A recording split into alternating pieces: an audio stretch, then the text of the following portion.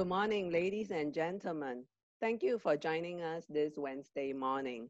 A very warm welcome to the first ever webinar for the Iconic Voices from MIT.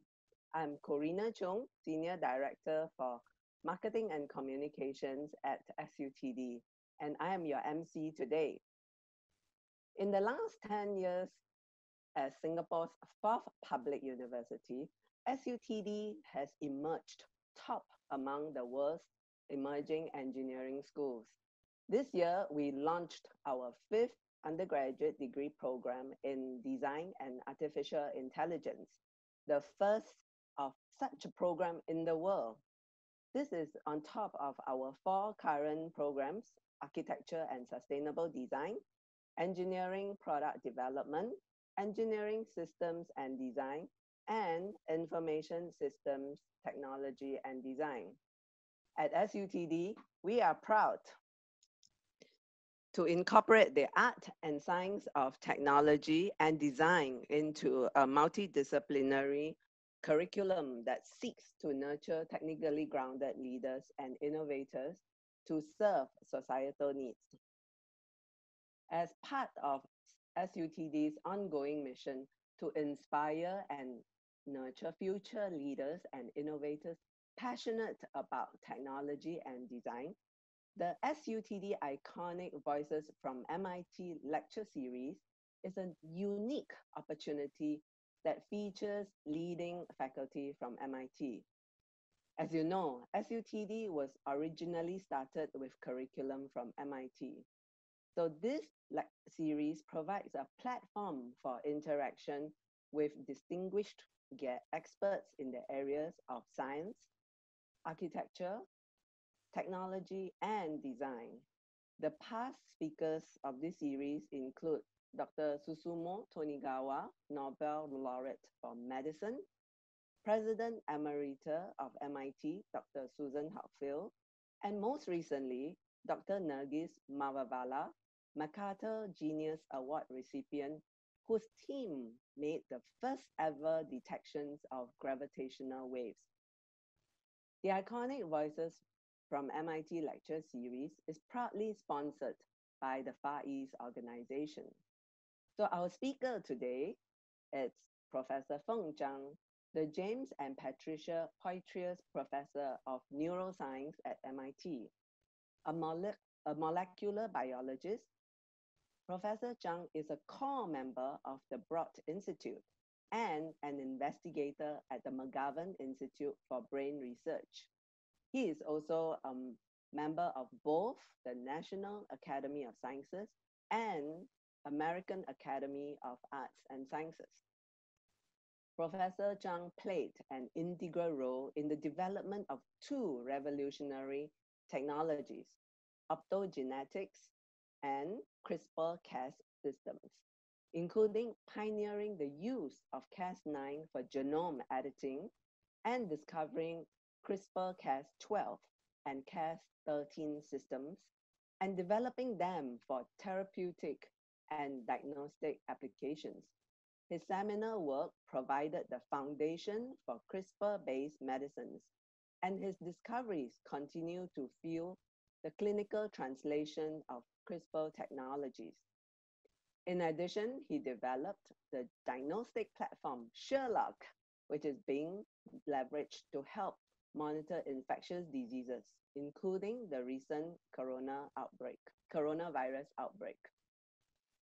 So the topic for today's lecture is the future of medical innovation, genome editing tools, where he will discuss how natural systems like CRISPR are being harnessed to change how we treat diseases and improve human health.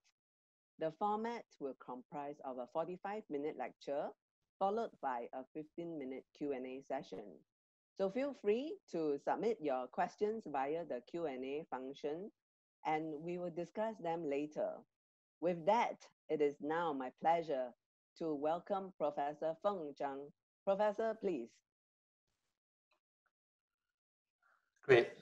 Thank you, Karina, for the introduction, and thank you so much for inviting me to participate in the SUTD forum. It's a great honor to be able to tell you about some of the work that my lab has been working on to develop genome editing technologies and applications for therapeutics and also for diagnostics. So let me share my slides. Okay, great. So one of the most exciting advances over the past decade in biology has been the development of DNA sequencing technology. More than 10 years ago, the entire human genome was sequenced. And what that means is that we now know the different DNA letters that compose our genome. The human genome is very large. It's 3 billion letters long. And so it's a very long string of 4 different letters, A, T, G, and C. And the first human genome that was completed more than 10 years ago was very expensive, cost hundreds of millions of dollars to complete. But since then, the technology for sequenced DNA has decreased exponentially. And so nowadays, it's possible to sequence a new human genome for less than $1,000 and is rapidly approaching to be lower than $100. So what you see on this picture here are the different chromosomes that are in our cells. And so using these DNA sequencing technologies, it's possible to read every letter on each one of these chromosomes. So as the DNA sequencing technology improves and the cost decreases, scientists and also physicians are able to sequence the genomes of many, many individuals. And by comparing the DNA sequences between different individuals, and especially comparing between groups of individuals that are at very high risk or are affected by specific diseases with the DNA from individuals who are not affected by those diseases, those comparisons can allow people to identify specific DNA differences that underlie these different diseases. And so to date, by sequencing hundreds of thousands of different genomes, scientists have begun to discover more than 6,000 genetic differences that can lead to devastating and harmful diseases. On this slide are just 3 of the different examples where scientists have identified the causative genetic difference. Sickle cell disease is one example, cystic fibrosis, or different forms of eye degeneration. These are all what people call monogenic or rare genetic diseases. They are very grievous. They affect small numbers of people, and they are caused by a very specific identifiable gene that is mutated in the DNA of these patients. The difference between any 2 individuals can be very numerous. In fact, there can be more than 1 million different letters between any 2 individuals' genomes. So not all of those differences are necessarily harmful. In fact, some scientists have identified to be potentially protective or reduce the risk for certain diseases. A mutation in the gene called CCR5 can prevent HIV viruses from infecting those individuals who have that mutation. Other mutations in the ApoE gene reduces risk for Alzheimer's disease. And they're also rapidly discovering many new mutations that reduce cardiovascular disease or reduce diabetes and so forth. And so the picture that is emerging is that the genome contains many, many different DNA sequences. Some of them contribute to disease risk. Some of them reduce disease risk. And so if we can start to understand what are the bad mutations and what are the potentially beneficial mutations, then a tantalizing idea is, can we introduce these mutations into a patient who is affected by a certain disease and be able to treat those diseases, or to be able to directly correct a specific disease-causing mutation, revert it back to what is found in healthy individuals so that we can also treat those diseases? Or can we take the mutations in people who have low disease risk for cardiovascular disease or Alzheimer's disease, introduce it to people who are at high risk, and then be able to reduce their disease risk? and improve their overall duration of health span. So all these would rely on technologies that allow us to go into the genome and be able to make specific changes to the DNA. And so how do we go about doing that? Well, the human genome is composed of these chromosomes, 23 pairs of different chromosomes. If you zoom in to one of these chromosomes, by the way, this is an artist's rendering of what a chromosome looks like. You see that the chromosome is just a long string of DNA sequences. It's just 4 letters, A, T, G, and C, and it recurs in different combinations for about 3 billion times within the whole human genome. If one were just to look at these DNA sequence letters, it's hard to really make sense of what they do. But the work of many scientists have begun to annotate and also provide understanding of what these different sequences mean. So now, if you go onto a biologist tool like the Genome browser, what you will see is that the genome, the long-string letter, is actually consisting of different cassettes. Each cassette regulates the function of a specific gene in the genome. And the human genome has many, many genes. And so that means there are many, many different cassettes that are sort of encoded by our DNA genome. Each one of these cassettes is consisting of different elements. There's something called a promoter, an enhancer, the gene itself, and the terminator. And the promoter, enhancer, and terminator serve to modify the function of the gene to tell the cell, do we want to turn this gene on? Do we want to turn it off? And if we turn it on, how much do we want to modulate the expression of that gene? So an analogy for this, since we're talking about a long string of letters, is let's consider a book. A book is also a long string of letters. It's parsed into different chapters and paragraphs and different sentences. And that's what these gene structures are essentially like. And so each one of these gene structures can be compared with a sentence. A promoter is simply a verb that tells the gene what to do. An enhancer is an adjective. It tells the gene to be expressed a lot or expressed very little. And then the terminator is like a punctuation mark. It tells the cell, where does this gene stop? And so by interpreting these different instructions, the cell is able to read the genome and then be able to interpret that genetic instruction to be able to carry out the function. So mutations that occur in the gene or in the gene cassettes are just like typos that you would find in a given sentence. And so to fix these, if we're writing a document, it's fairly simple to do this in Microsoft Word. You open up the find and replace function. You can type in the typo that you're trying to find, and then you can, and then the search function will bring the cursor of the document to exactly that position. And then you can backspace to delete. You can type in the new word that you want to replace it with. So it's a very simple process. But the question for biologists is, what is the alternative? What is the equivalent of this that would function inside of the protein and the DNA environment of a cell? This is where the CRISPR genome editing technology comes in. CRISPR was initially figured out using from bacteria that are used to make yogurt. It's an adaptive immune system. It allows the bacteria to remember previous viruses that have infected those bacteria, remember a small signature of it, so that the next time that virus infects the bacteria, these CRISPR systems can use those, memorize the signatures to recognize the virus and then destroy it. So to defend the bacterial cells from these viruses.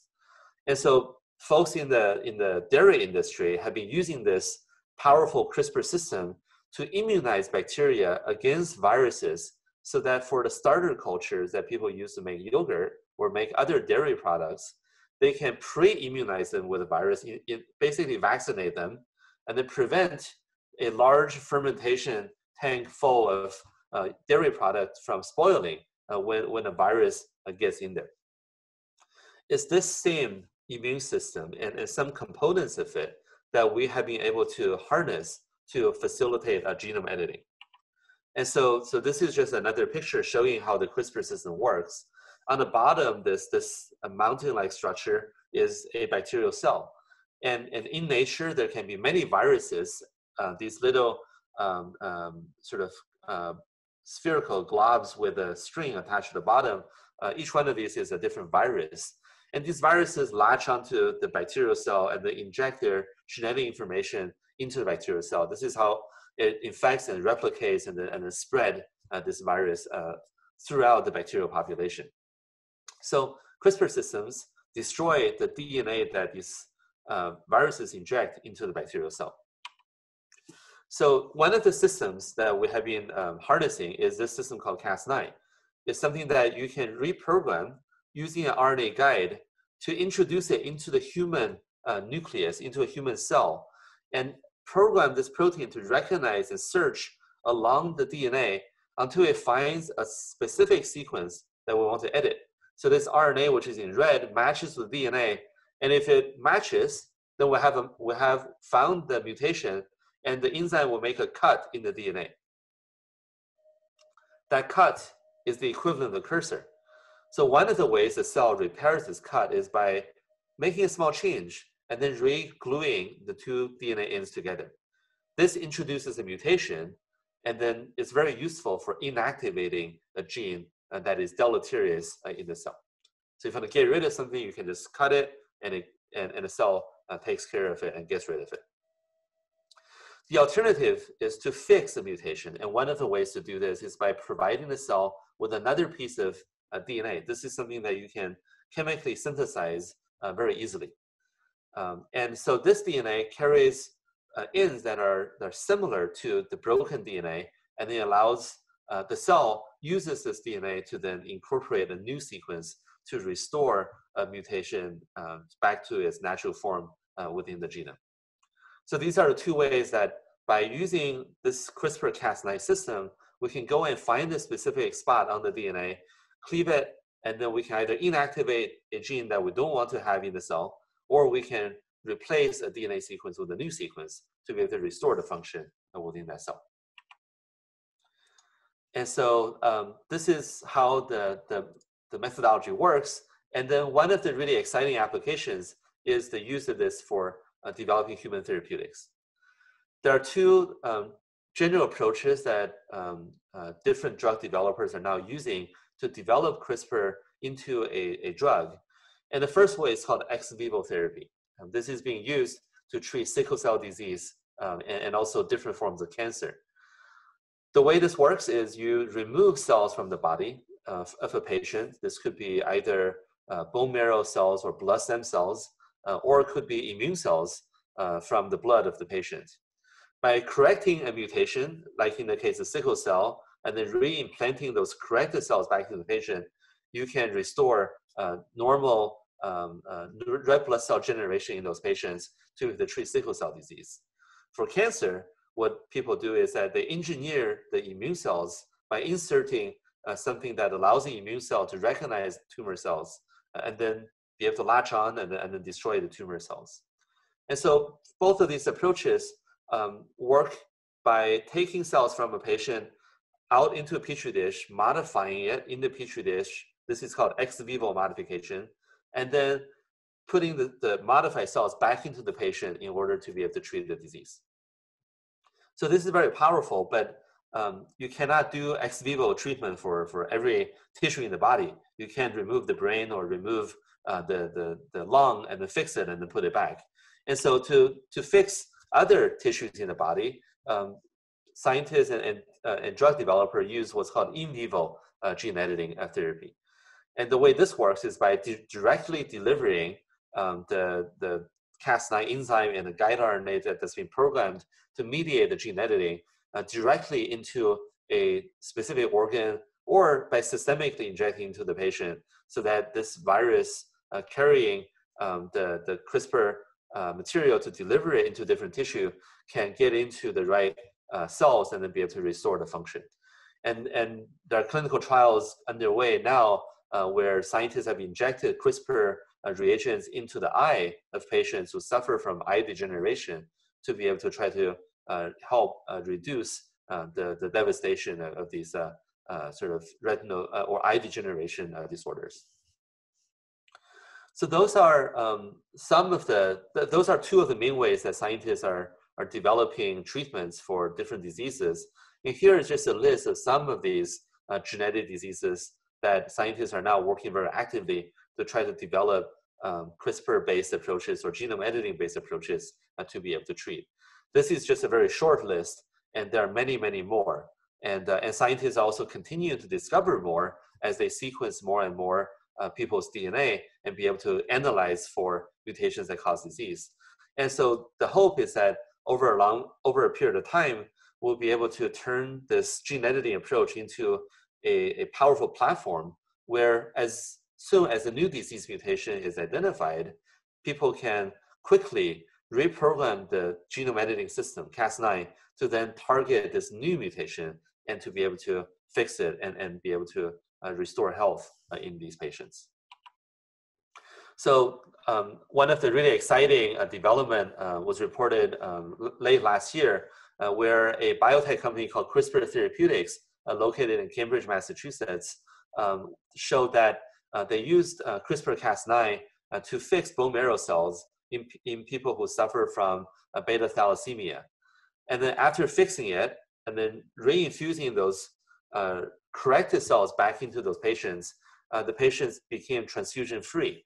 And so they no longer, so these sickle cell disease affected patients no longer have to go to the hospital to get a blood transfusion, which without the therapy, they would have to go on a sort of fairly regular basis in order to be able to manage their disease condition. And so this is a very exciting development because it's a single treatment that is achieving a very long-lasting effect. And they're continuing to carry out the clinical trial and the readout of these patients, and things are looking very promising for using CRISPR as a effective treatment for this devastating disease. So those are all the really powerful things, but because this technology is so powerful, there are also areas where we have to sometimes take pause. And one of these areas is the ethical challenges that are posed by these genome editing technologies. Back in 2008, around November, it was reported that a Chinese researcher used gene editing to modify the DNA of human embryos, and then those human embryos were then re-implanted back into into their mother, so that two baby girls who had their genes edited were born. This caused an international uproar, and a lot of discussions have gone on since then about all of the ethical challenges that are facing the application of genome editing in modifying human germ cells, those cells that give rise, that are in the reproductive system that can give rise to newborn babies. And those are mutations that will get passed on from generation to generation. So there are many, many different reasons why we shouldn't be practicing this. And last year, me and a number of different researchers, we called for a moratorium around the use of genome editing for editing human babies. And so far, I think there is consensus around the international community that we shouldn't be proceeding with using genome editing for embryo editing yet. As we need to understand a lot more and also to think through the ethical implications before we take any step forward. Besides in the area of human health, there are also a lot of other applications, especially in biotechnology. One of the areas is in agriculture, where just like with identifying human disease-causing mutations, scientists who are sequencing or mapping the DNA of plants have now started to identify many mutations that are potentially conferring insect resistance or drought resistance or able to increase the yield of agricultural crops. And by identifying these different genetic mutations, it's then possible to use gene editing to introduce them in a rapid and systematic way to engineer new generations of agricultural crops that can provide better solutions for making the world more sustainable and also producing more food supply to be able to feed the world.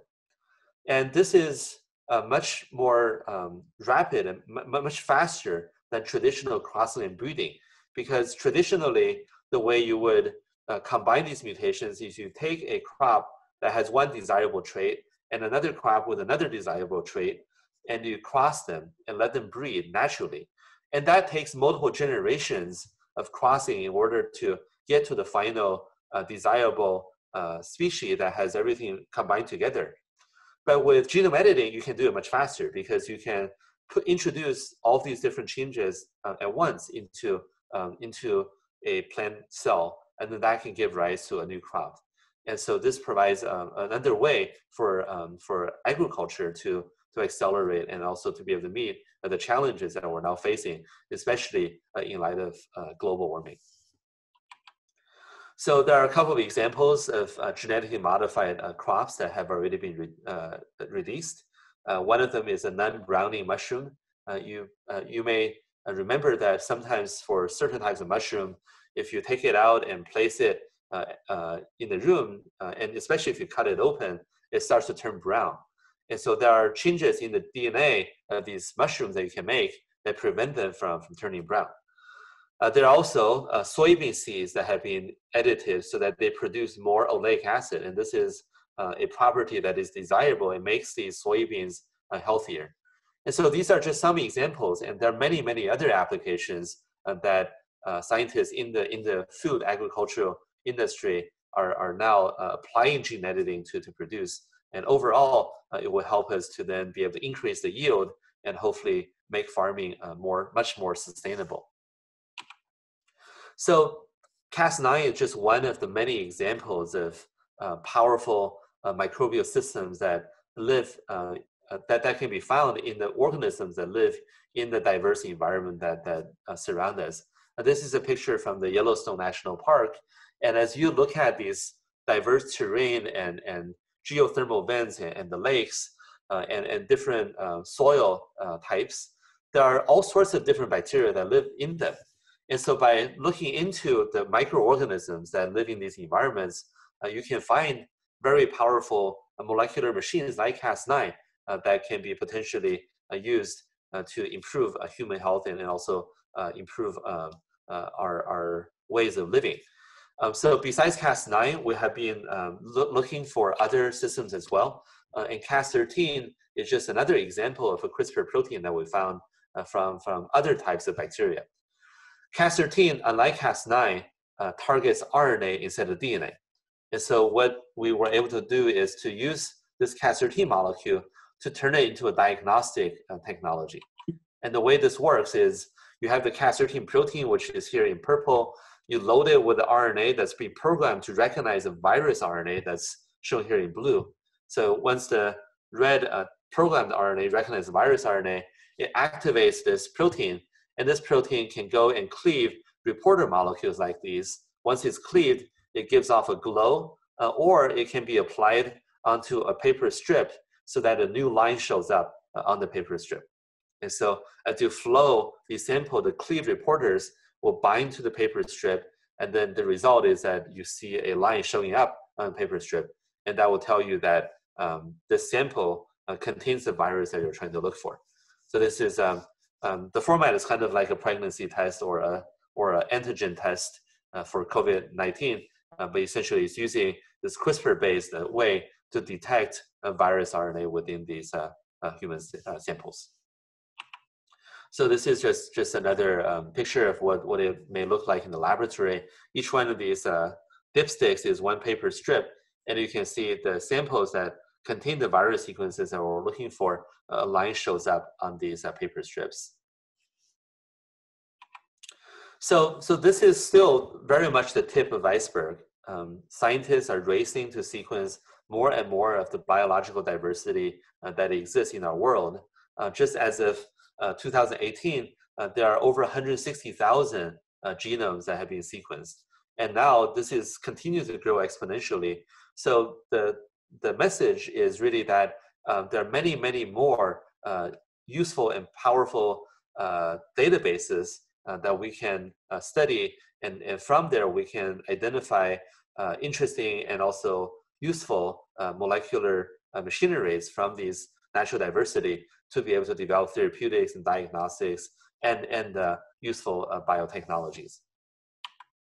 So last but not least, we're continuing to develop from these microbial diversity and biological diversity molecules that have therapeutic potentials. We're also developing ways to deliver them into different tissues in the body so that we can address specific diseases. And then we are working on testing to see, can we apply these in animal models or in disease models, and can these therapeutic approaches achieve enough efficacy to be able to make a important impact in these diseases. And finally, just want to acknowledge my team at MIT and the Broad Institute who have been working with me to develop these really interesting projects and also technologies. And they are a group of really talented and also very passionate young scientists who I am very fortunate to have the opportunity to work with. So, so that's all. Thank you so much.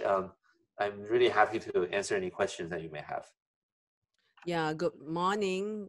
Yeah, thank you, Professor Feng Zhang, for your sharing on the groundbreaking work and cutting across both humans as well as plants. So that is really fantastic, Professor Zhang.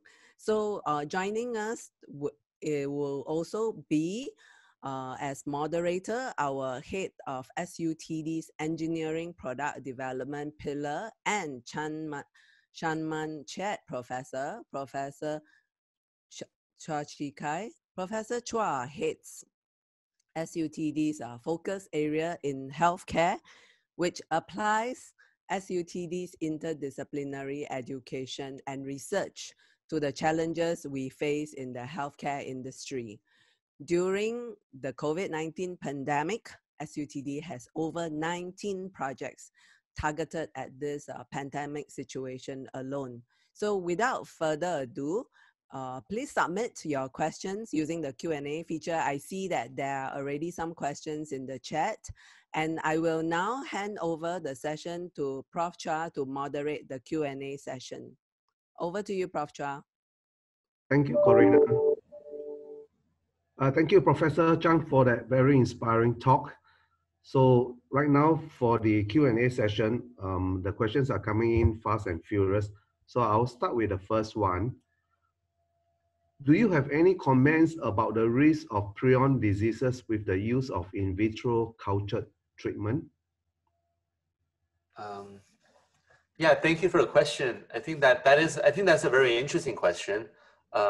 So prion diseases are spread by prions that can amplify the misfolded protein within the body, and so in terms of in vitro culture treatment, in order for there to be a prion disease risk, there has to be prions in those cultures in the first place.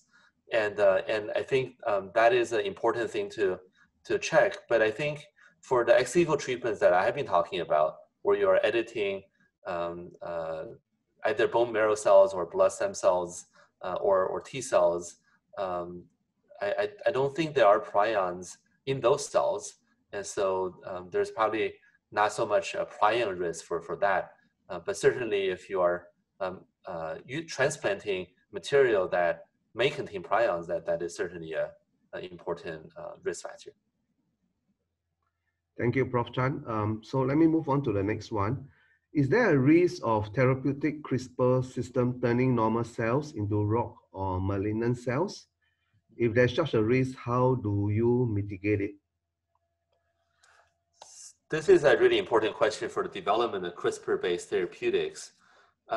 One of the things about genome editing is that we know it can go and edit what you want to change, but we also know that early versions of these systems can go and introduce unwanted mutations in specific places in the genome. And if those unwanted mutations happen to land into a gene that is, for example, an oncogene, and can cause the cell to proliferate and become a tumor, then there is a certain amount of risk. So what scientists and biotechs that are developing CRISPR-based medicine is that they are taking a multi-pronged approach to make sure that they can minimize the off-target editing or unwanted mutation risk. They do this by engineering the enzyme to make the enzymes more specific, so they are less likely to bind and modify a sequence that is not perfectly matching the programmed guide RNA. They are developing and optimizing the mode of delivery so that they can limit the duration of time that a cell is exposed to these editing machinery.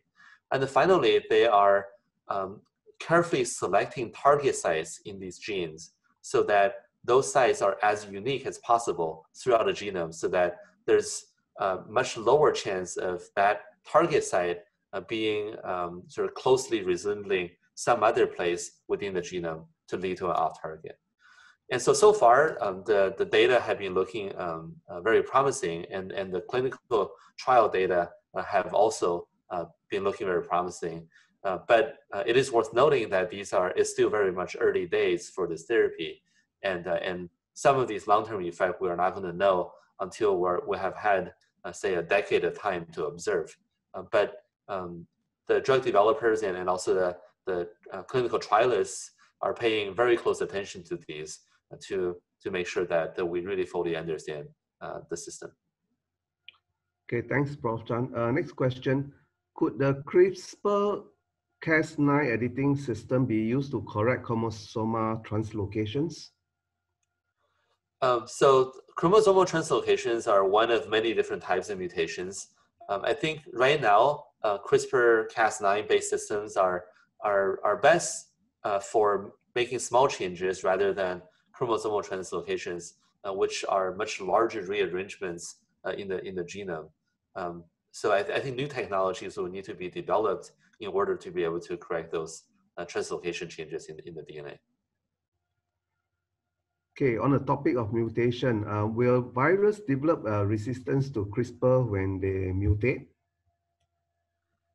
So the CRISPR-based therapies are currently being developed not for treating virus infections, but for treating genetic diseases. So not targeting areas that are rapidly evolving. But the CRISPR system can accommodate or tolerate small numbers of mutations. And this is how bacteria are able to basically evolve or to be able to adapt to viruses that are rapidly evolving. So even when a virus mutates one base, it still cannot escape the CRISPR immune system. And that, I think, is a double-edged sword. It means that CRISPR can have off-target activity if there is only one base pair of mismatch, but it also means that in a defense immunity environment, single base changes will not be able to escape the immunity. Okay, the next question is mine. One of my favorite movies is the X-Men. So I'd like to find out from you, is it a myth that genome editing can one day make superhumans like X-Men? I think that's a good question. I think what genome editing can be used or are being developed right now is to be able to treat diseases, to be able to fix things that we couldn't even imagine a treatment for in the past. And I think that's pretty super powerful because it's allowing us to be able to help make people's lives better, and that's what CRISPR is being used to do. Things that you may be thinking about, magnetosensation or X-ray vision, we don't really know the biology or things like that. You have to know how to change the genome before you can actually use something to change the genome. So I think that's very much science fiction rather than what you can actually use the CRISPR system to do. Okay, thanks for debunking the myth. All right, this gentleman is particularly interested to get your opinion about gene delivery vectors, for example, AAV, lentiviral, etc. So his questions are, to what extent are the current state-of-the-art vectors limiting breakthroughs in delivering in vivo gene therapies? And second question is, are you familiar with RNA transsplicing vectors as a novel non-viral gene vector? Right. So this is also a really key point about the development of CRISPR-based medicine. There are two ways that people are using gene editing for treating disease. There's ex vivo therapy and there's in vivo therapy. Ex vivo is much easier to do because you're taking cells out of the body, and there are many ways to put the gene editing machineries into those cells once they're in a petri dish. But in the body, this is where the viral vectors come in. Cas9 is a large molecule, and so the best way to put it into different cells in the body is by using natural mechanisms for delivering things into those cells, which are like viruses. So the current viral vectors are based on AAV or lentiviruses. AAV is probably the most widely used gene delivery vector to date. AAV is compact, so that means you can only package, you can barely package Cas9 alone into a single AAV vector, and that limits the amount of things that you can deliver into a cell. So folks in the viral delivery field have been developing new viral-based approaches, whether it's increasing the cargo capacity or using these so-called trans-splicing vectors to be able to put two vectors in and then allow each vector to package half of the information, and then once both viruses get into the same cell, they can be combined together to reconstitute the complete information. So these are all different strategies that people are developing. I think that the biggest hurdle right now is being able to scale the manufacturing of these viral-based vectors. They are generally very expensive to produce, and also in order to treat human adults, you need to make a lot of these viruses. And sometimes the dose that needs to be administered is so large that it will cost millions of dollars to even produce enough for treating one patient, and that's the cost. So these are the things that really need continued development, and I think there are a lot of interesting strategies such as mRNA delivery or lipid nanoparticles that are starting to show promise for some organs like the liver, and I think in the next decade this is an area that we really need to make more breakthroughs in order to be able to fully realize the potential for gene editing-based therapy. Okay, thanks. This next question has quite a lot of people asking. Has CRISPR-Cas9 editing system been explored in the use editing the enhancer or promoter of the genetic sequence in order to control the gene expression that controls cell cycle signaling or apoptosis for cancer treatments? Yeah, so these are really great ideas, and in fact is being explored in the therapeutic context. The clinical trial that I mentioned, where researchers have targeted the genome to be able to treat sickle cell disease, that is done by modulating an enhancer that modulates the expression of a gene called BCL11A. By changing the expression level of this enhancer, you can then elevate the expression of fetal hemoglobin. So it's kind of a indirect way of achieving the desired outcome. And so this is very much sort of a strategy that people are using. Now, the challenge of this is that basically you need to have a lot of different understanding of regulators and enhancers, and in order to be able to treat these diseases, we need to know more about the regulatory biology within cells. All right, let me move on. Sorry, the questions are moving up and down, so it's quite difficult to. All right, do you have any comments? Let me see. Is there a risk of the therapeutic CRISPR system turning normal cells? Oh, this has been asked really, sorry. All right. It is great that gene editing can increase agriculture yield. Are there any health implications on people who consume this gene edited food? So it's probably about GMO food. Yeah, this is really important question. So gene editing and GMO are not necessarily the same thing. So GMO is usually created by introducing something that is foreign into a new organism.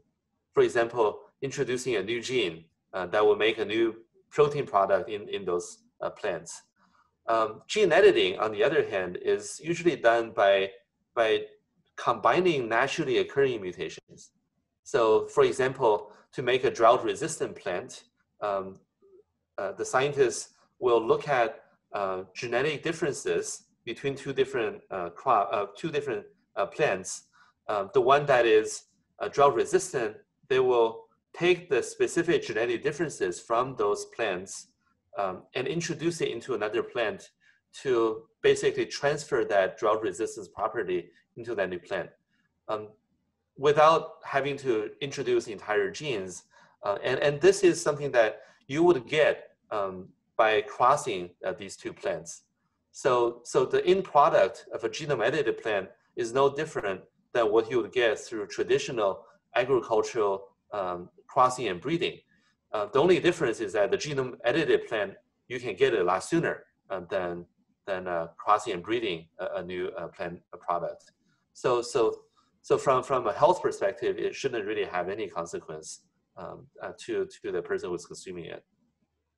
All right, thanks. I see these two questions is about off-target effects.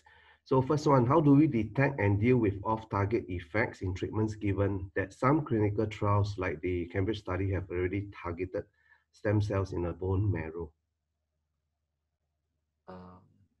So the way that, so off-target is something that the people who are developing clinical trials pay a lot of attention to.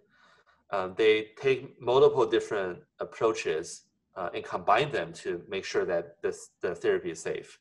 The first is that they do what I mentioned earlier, engineering the protein to make it more specific, controlling the duration that these enzymes are introduced into the cell, and then also selecting target sites in the genome that are very, very unique. But in addition to that, they also do many, many rounds of experiment in many, many cells to quantify the level of off-target activity that is seen. And they also check to see where are these off-targets. The off-target that are exhibited by the CRISPR system, Cas9 system, are reproducible off-targets. So that means there are not random off-targets that changes every single time. They're always hitting the same thing. And so the drug developers can also verify that the mutations, the off-target mutations that are introduced, if there is any, and usually there isn't any, but if there is one, does it have a deleterious effect? Is it hitting a oncogene, or is it hitting a tumor suppressor gene? And so all that evaluation is done before the guide RNA is defined to be able to go into a clinical trial. Okay, still on the same subject of off-target edits, this gentleman wants to know how dangerous are these edits, and whether is there anything the current techniques can be adopted to minimize the risk? So the way that genome editing is being applied to treating disease is not usually right now is to reverse it back to what is seen in the people who are not affected by that disease. So it's simply restoration of a genetic difference into a different form. And so that in itself is not dangerous. It can potentially become risky when there is chance for off-target editing, but those are the things that one would really have to carefully test and also minimize in order to reduce that risk. All right, next question is, how is the sensitivity and specificity of CAS13 for detecting viral RNA as compared to conventional PCR? How complicated is the sample processing before it can be loaded to your Cas13 system? any application in COVID-19 testing? Right. So, so the CRISPR-based diagnostics, like Sherlock, have been developed for COVID-19 testing. The way it works is you obtain a nasal swab, usually an anterior narrow swab. The swab, which has a virus, is then dipped into a lysis buffer. And this lysis buffer carries enzymes, proteases to degrade the protein so that the RNA will get released from the virus. And it's that released RNA that you can then add into the CRISPR reaction. The CRISPR reaction has two steps. The first is isothermal amplification using either things like RPA or using LAMP-based amplification. And then afterwards, you add in the CRISPR protein to be able to check to see if the virus sequence is present. And you can read it out using fluorescence or using paper strip-based assays. The sensitivity is pretty good. You can generally get to a sensitivity of about, say, 500 copies to 1,000 copies of input into reaction. And compared to RT-qPCR, these can be quite comparable in terms of sensitivity. The specificity of CRISPR-based reaction is very good because you're doing 2 rounds of detection. The isothermal amplification is done through sequence-specific primer targeting the virus sequence. After you amplify it, sometimes there could be background sort of false positive amplification, but you can get rid of that false positive signal by then adding in the CRISPR protein to look for the virus sequence again. And by doing both, you can really minimize or eliminate these false positive signals. And so net result is a sensitive and also a accurate test. All right, this question is about the mosquito, something which we are very much affected in Singapore. So this gentleman is asking, what are your thoughts to leverage CRISPR-based gene editing to confer anthropod vectors resistance against virus? For example, confer Aedes mosquitoes resistance against flaviviruses so that we can potentially halt transmission of flaviviral diseases. Right. So, so one thing that I didn't mention in my talk is a very powerful technology called gene drive, and this is a hotly debated approach for controlling sort of pathogen vectors such as mosquitoes. The idea is that you would you introduce a gene drive into a mosquito. And then when that mosquito breeds with other mosquitoes, this gene drive gets transmitted to all their offsprings.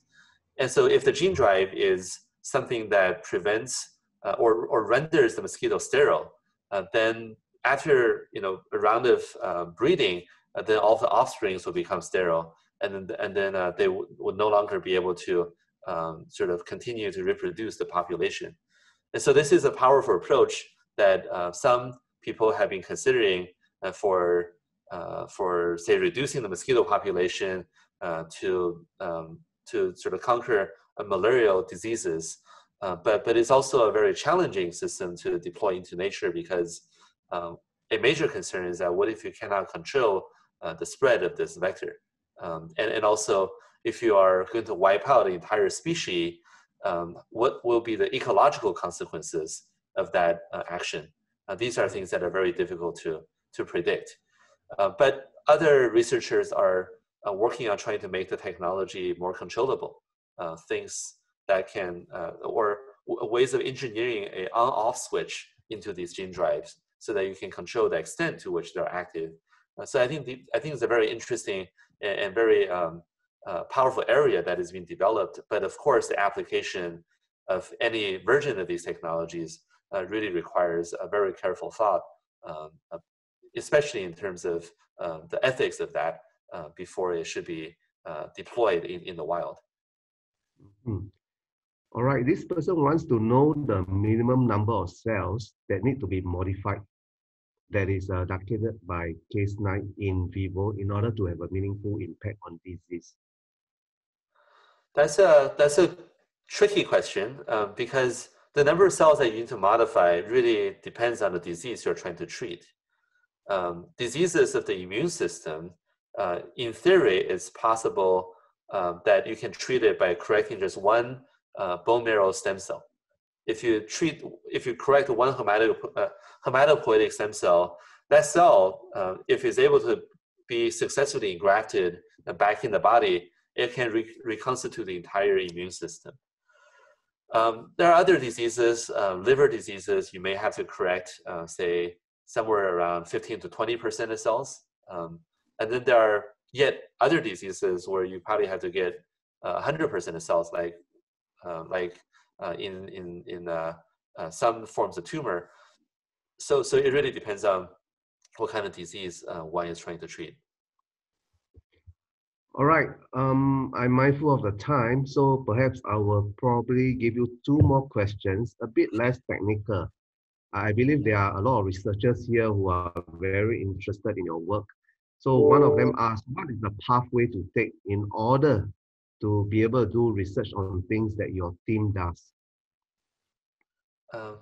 I think, so the way that we think about approaching these problems is we try to first identify a need. So what is something that people have wanted to do but have not been able to do? And then once we know what that need is, then we brainstorm about possible solutions. So for example, if you're thinking about how do we deliver things to the lung, one way to brainstorm is to think about what are all the things that lung cells will take up. Are there resident natural endogenous viruses in the lung that we can discover and repurpose for delivering things into the lung? Or are there chemicals that that lung cells are especially susceptible to take up? And can we somehow use those chemicals to then bring material into lung cells? So we always kind of start with a problem statement and then start to brainstorm solutions.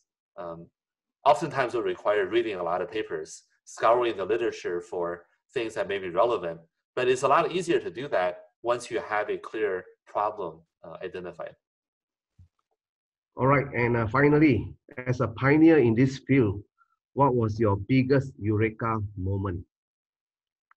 I think it's a super exciting field to work in. I think one of the biggest eureka moment was probably working on developing Cas9 for genome editing, and then later on, discovering, realizing that CRISPR systems are much broader, and then discovering new CRISPR systems.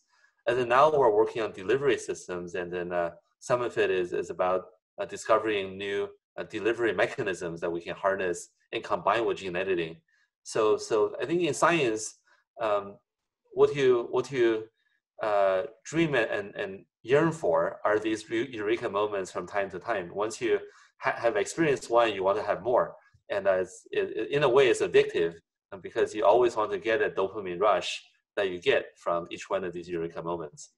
So I think that's part of the fun of doing science, but also working with other collaborators and students and postdocs together to solve problems. That is also that social aspect of science is also a very rewarding and enjoyable part. Thank you very much, Professor Zhang. I'm sorry, audience, I could not make it to ask all the questions that have been posed. So anyway, we have a very interesting talk, lots of interesting questions. Now I'll hand the time back to you, Corina. Yes, thank you everyone for the variety of interesting questions and insights from Professor Zhang and Professor Chua. So as Professor Zhang and Professor Chua has tried their best, and Professor Zhang has stayed up late at night from Boston with us, we have now come to the end of the iconic Voices from MIT lecture. So thank you, Professor Zhang, and have a restful evening in Boston. To everyone else, have a great day ahead, and we look forward to seeing you again in the next lecture. Thank you very much, everyone.